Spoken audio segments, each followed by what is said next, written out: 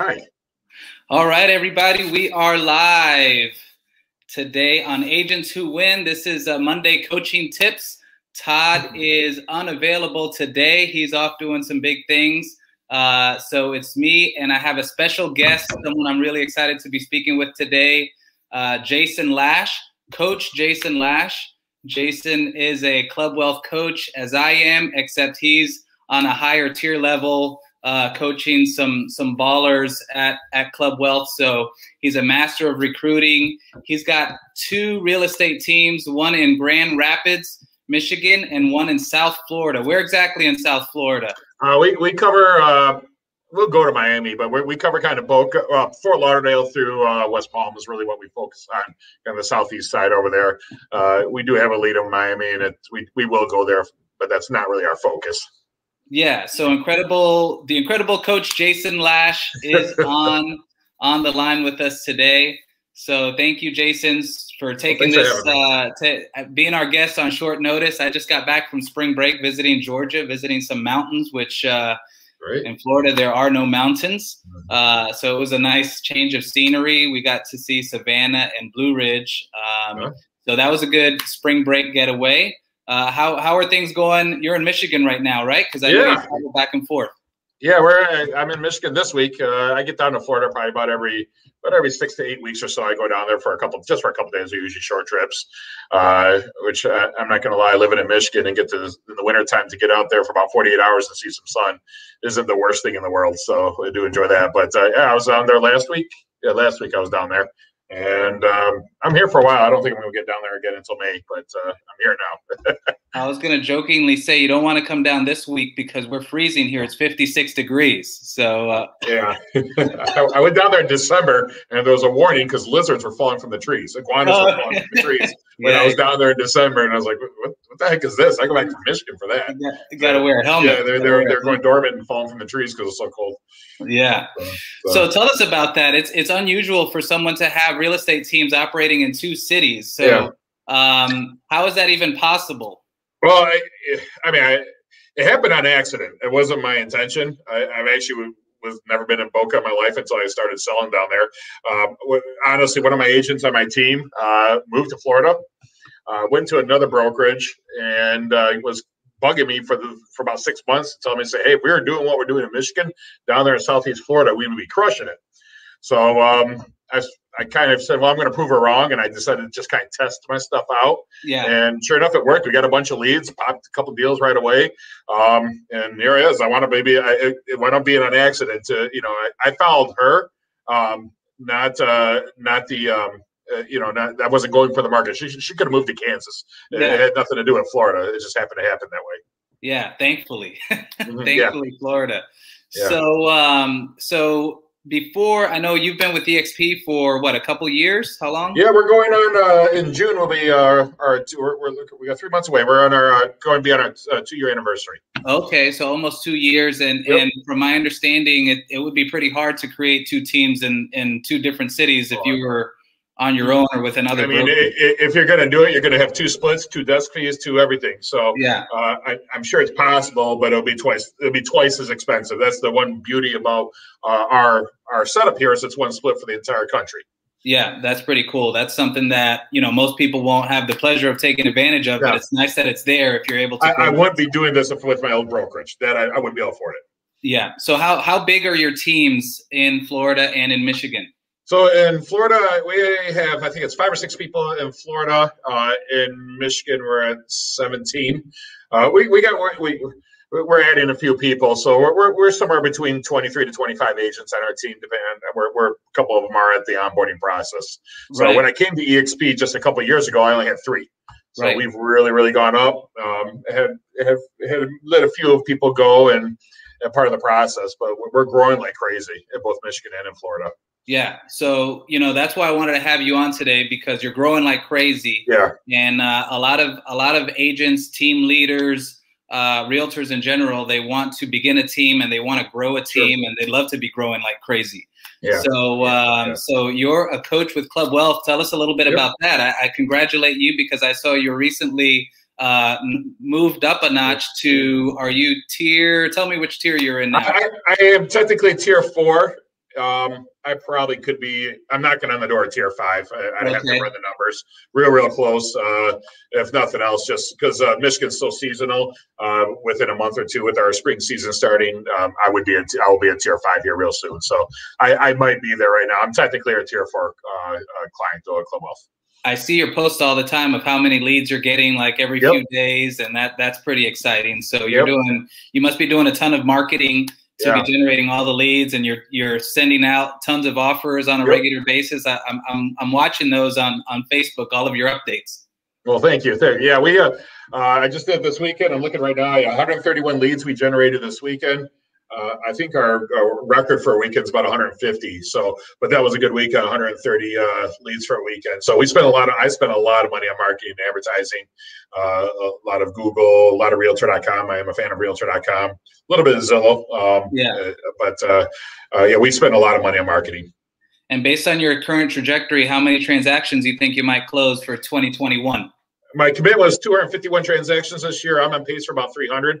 So knock on wood, and again, the spring summer market hasn't even started yet in Michigan. So we're only 90 days into this, not even 90 days into this, but I'm projecting to blow way past my commitment of 251. So I think we're going to be somewhere between 275 and 300 in that area. Yeah, especially because we got more people coming on, especially as these people come on. We should be able to get that. That's incredible. Yeah. And I believe your coach is Michael Hellickson. Is that right? Yep. Michael's my coach. The man, the myth, the legend. The great Hellickson. Yeah, right. I said that. Wait, so I mean, he reminds us all the time of how many transactions he was doing. Yeah. And it's some kind of incredible number that I think he was doing about 150 a month, 120 to 150 a month, somewhere around there. Right. Yeah. So he's an animal.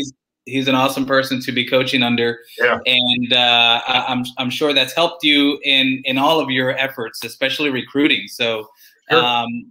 What did your team look like a year ago versus today in size? Well, when I came on, we had 3 agents and one of them left and went to Florida when we came on in June of 2019. Mm-hmm. With my previous brokerage, we had a team of 12. And just because it was so expensive to work there, they were actually charging me a desk fee per agent. So it was really, really pricey, a large desk fee or a large fee. I don't want to call it a desk fee. So anyway, we scaled down to a team of 3, and just more or less started over here. And we hit the ground running. I mean, I came up here, I jacked up the lead volume, and I jacked up the recruiting efforts. And it's been a crazy ride. It has been perfect. We've had plenty of bumps, and there's going to be more bumps coming. That happens with any growth.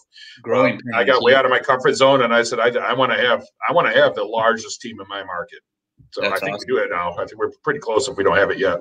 Yeah, that's great. You're going to have growing pains, like you mentioned. When that happens. It comes with it. Yeah, you're going to learn. There's going to be some learning lessons along the way, but you don't, without doing it, you won't learn those lessons. Yeah, I learned. What kind of efforts, what do you recommend for team leaders who want to grow their teams, like for recruiting? What kind of recruiting advice can you give us? Well, I'm going to start off here with mindset. And this is something I had to learn, and one of my previous coaches, it changed my life when he told me that it's actually not my responsibility to make sure everyone on the team is successful. That isn't my responsibility. My responsibility is to make sure everybody has the best opportunity to be successful. And if someone is struggling, help them, be there for them, and commit to their success too.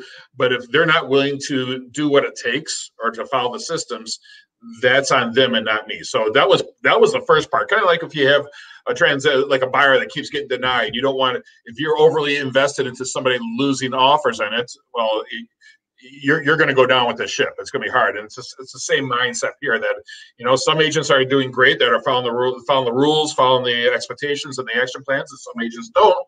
Well, you can see the production levels between the two, and don't be as emotionally invested into those who don't want to follow the plans. Right. So that was a big thing there. The other thing is also just, especially in the beginning, hire as many as you possibly can, and go from there. Don't be as picky in the beginning as you are later on down the road. Right. Some of the coaching tips that I've gotten, in terms of recruiting based, in accordance with what you're saying is, you hire, let the team agents prove whether they are worthy of being on the team, rather than you trying to, in advance in this interview process, determine, is this person worthy? Do they have the skills? There might be someone that you misjudge or mischaracterize in an interview who has all of the skills, and give them the opportunity to prove themselves. Our number one agent on the team, and I love her. We're close now. We're friends, but I didn't think we had a very good interview, and I was leaning towards passing. She was interviewed when we were a team of 3 when we were small, and again, we had a good relationship. I liked her as a person. I just didn't think that she was going to be a fit for the team. And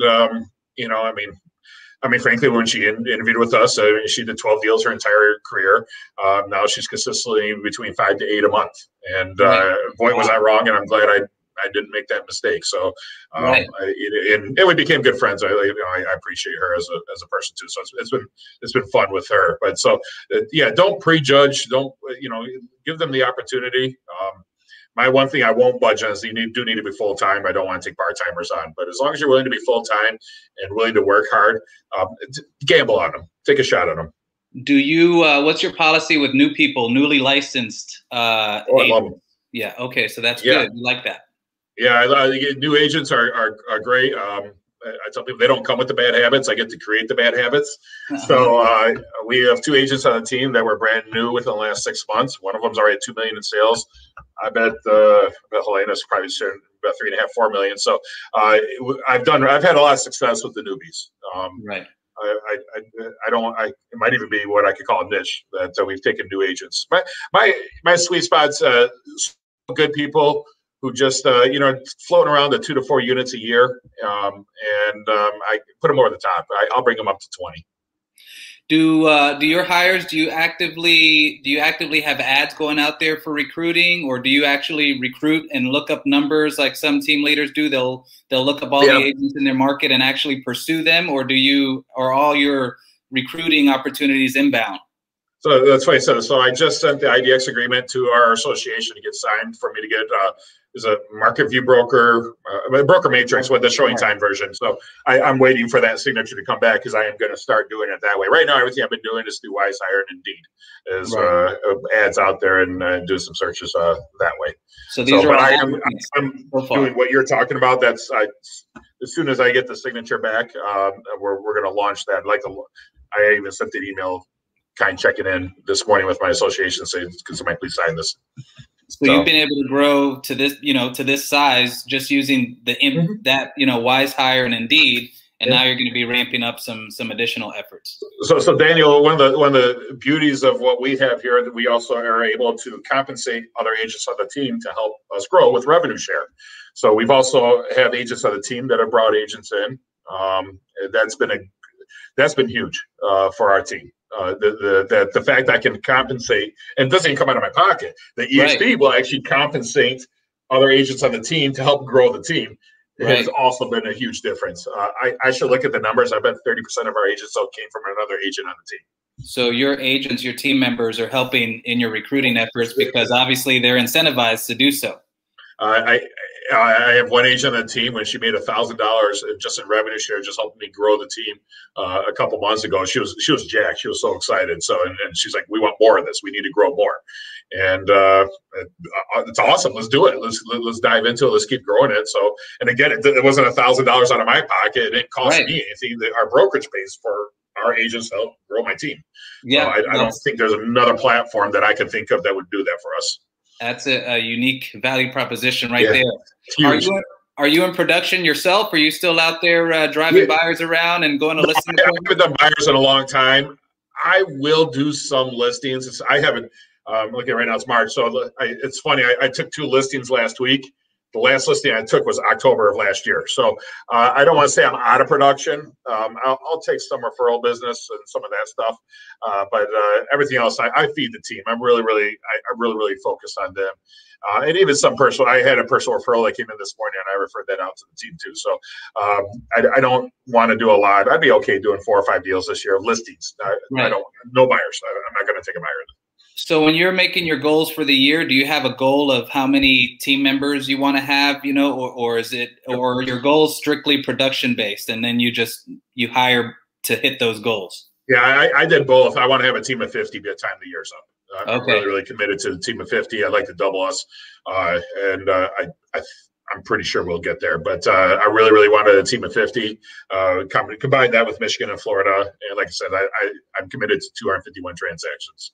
Right, and obviously EXP has a model where you're incentivized if you introduce agents to the company. Yep. EXP. So you probably have a number of agents in your downline that are not sure. on your team. Is that right? Yep. My total organization, and it was just part of me. I think I have 58 people in our total organization. Yeah, I mean, EXP really clicked with me last year when we were locked down during COVID in May. My revenue share was enough to pay my mortgage, my car payments, my groceries. I mean, we weren't rich, but all of our bills were paid. All my personal bills were paid, where I didn't have to go into savings when we were in complete lockdown. So it was last May was when it really hit me. It's like, this is what it is. It provides security that I don't know where else you're going to get that kind of security. I talk to agents all the time when recruiting, and a lot of people are very proud of their splits. And that's great. As my broker paid my bills when we were locked down, and I don't know of any other brokerage that would have done that. Yeah, that's really cool. Now, I know something that you have been implementing also for your recruiting is an onboarding system. Yep. So how difficult would it be to recruit a large team if you don't really have a system for onboarding? That was one of my weaknesses until a few months ago. That's something Michael and I really invested a lot of time in, was systemizing the onboarding process. I'll be honest with you, that our old system, we had an onboarding person, and our system was call that person and she'll take care of it. And there was a lot of bumps in that road. She did the best. Everybody did the best they could. It just wasn't systemized. And that's what we need to be. So now that what we're doing here is actually, especially people that are new, that are not licensed, while they're going through the licensing process, they can also go through my onboarding process at the same time. That way, I mean, the biggest concern whenever you hire, especially a new agent, is how quickly can they get paid? When is their first paycheck? Mm-hmm. Well, by onboarding them the same time and going through training the same time as going through licensing, we're shortening that process. I want people getting paychecks within 45 days, if not sooner. I want them right away getting paid. So when they start, they're fully trained. They're ready to go. It's not like you get licensed and now we're going to do 2 weeks of training, like you're going to see the majority of brokerages. Yeah, that's great. That'd be attractive to anyone who's planning to get their license. So that's really cool. So Grand Rapids, I don't know a lot about Grand Rapids. What would attract people to buy in Grand Rapids? I've heard it's beautiful, but unfortunately I don't know much about it. I'll have to do a spring break there. Yeah, so do a summer break, not a spring break. So Grand Rapids is on the west side of the state. We are not Detroit. We're about 2 hours from Detroit. Detroit's a great city, but it's there's a highway that goes down the middle of Michigan called 127. It goes right down the middle of Lansing. It is literally 2 different states. It's very, very different on the west side and the east side. So the beauty of a couple of things that are great about Grand Rapids, again, we're only 2 hours from Detroit. We're also only about 2.5 hours from Chicago, which is so, and I love Chicago. I don't know if you've ever been to Chicago before, but I think Chicago is one of the greatest cities in the country. So again, in the summer, it can get cold there. The lakeshore, the West Michigan lakeshore, I mean, I've been to Southeast Florida. Our beaches are nicer than Southeast Florida's beaches. Wow. It's just a great up and down Lake Michigan is just a little secret that a lot of people don't know about. It's all freshwater. Yeah, it's all freshwater, very, very clean freshwater. Beaches are huge. We have sand dunes. They're a lot of fun in the sand dunes. The economy in West Michigan is strong. A lot of stuff in the medical. Beer brewing is huge here in West Michigan. We actually now it's turned into a tourist destination with all the breweries we have here. Just like there are people that go to wine tours, there are actually people do that for beer tours. And Bell's, Founders. We have so many different breweries here in Grand Rapids. So that's one of the things also. And people are nice. Yeah. I know it's cliche, but there is actually something called West Michigan nice. And that is, people are nice here. So are you experiencing the same thing that a lot of us are, where sellers are getting absolute top dollar for their homes and multiple offers? And it's insane. Last Friday, we had 495 homes on the market, active listings, and we have 3,400 realtors. So 3,400 realtors, 495 active listings. You can do the math. So it is extremely high buyer's market. We are start to see a little bit of a pullback in the luxury, but new construction, I mean, if you're under 200,000, frankly, I don't even know where to start anymore. If you were under 200,000 and wanted to be in our county, we'd probably have to go to more of a rural area. It is very much a seller's market, especially if you're not luxury. There's bidding wars like crazy. We had one, we went against 77 offers. We were 2 out of the 77 and lost. Wow, that's crazy. So, nice. We're seeing a lot of that here too. Well, we're going to wrap it up here. If anyone is interested in learning more about your team or joining your team or maybe transacting real estate, buying or selling, how do you recommend we reach out to you or connect with you? Yeah, connect with me on Facebook. If you search me on Facebook, and we can become virtual friends, it's great. You're also always welcome to, you can call me. My phone number is area code 616-821-1350. That's 821-1350. That's my personal cell phone. You can call or text me there. Awesome. But social media is also a great way. So look for me, Jason Lash on Facebook. So that's perfect. Yeah. Well, I appreciate that so much. We're going to be communicating more in the future. And I thank you for being our special guest today. Well, thanks, and if I can return the favor in some way in the future, absolutely. Please. And congratulate you on all your success. You've done a lot down there too in Florida, in Orlando. So congratulations Thanks on your growth. Yeah, I appreciate that. Well, I just want to say thank you and connect with Jason. If you have the opportunity, look him up on Facebook. He's an awesome guy, awesome coach. If you're interested in learning about coaching, connect with either one of us. We'd be happy to do that. Yep. And until next time, I'll see you all next week with Todd. Take care. All right. Thank you.